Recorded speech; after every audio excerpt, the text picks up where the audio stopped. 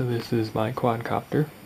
This is a VC450 frame that I'm using, which is, I think, roughly around 600-700 grams. These are 8-inch props with an angle of 4.5, I believe. And in case those don't work out, these are 10-inch props. Both of them, well, all of this is from hoverthings.com. The motors are Turnigy, I think 1100 kV from Hobby King. Then these are the adapters for the 10-inch props. The 8-inch props just happen to go on nice and perfect. And obviously I gotta balance them. So here's the prop balancer I use. I think it's called the TF balancer or magnetic balancer. Just plastic frame which folds up into a case. Two 1-inch diameter ceramic magnets on the sides. This one is my main pin. When it focuses, the shaft is a sharp point. Goes across, connects to my prop like that.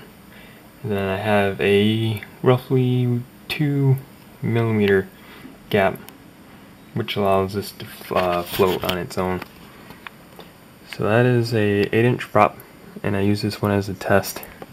You can see I did a lot of sanding that might need to get cleaned up a little bit.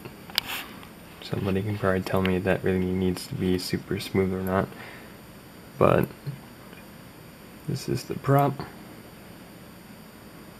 In my attempt at balancing it, I could put it at an angle like so, or like so, like this, or like this. So I would assume I can safely call this a balanced prop.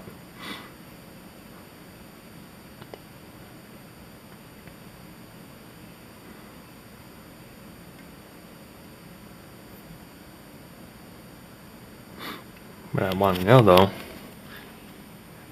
is well, let me switch the settings here. As you can see, there are scratches from the sandpaper. I want to know, is this something that needs to be cleaned up, or will it still fly fine? I've hit it with 120 grit sandpaper, then I hit it with 1500 grit, and it is rough, if that matters for flying. My assumption is probably not. I don't think I can focus this now out of super macro here. But point is, the props are balanced.